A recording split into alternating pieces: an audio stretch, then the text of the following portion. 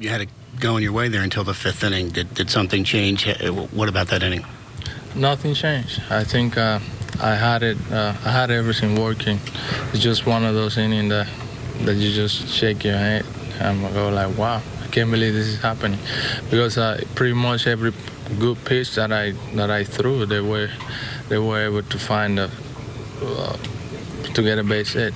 In the fourth inning, I mean, they squared the ball, and then we got 1, 2, 3 inning right away. But in that inning, they hit like 3 or 4 softball, and then they find a way to get a base hit. You, in the past, you said you don't really like pitching in cold weather. Did it affect you today? No, I don't think it was cold today. I mean, I felt good the first 4 innings. It just, I mean, I don't know what changed, but I think besides walking a couple guys in that inning and hitting a couple guys, I think I felt good. It's just like they just find a way to get hit. I mean, whatever they were hitting in that inning, just find a way to drop.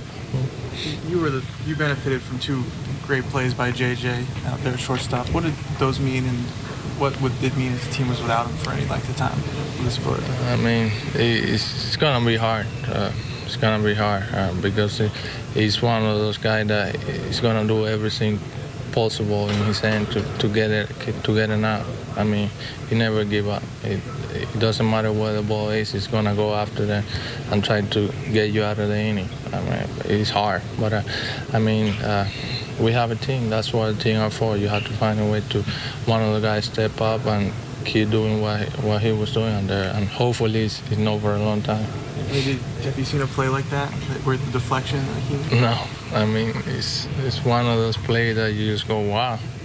I don't even know how he found the ball, because it looked like he wasn't even looking.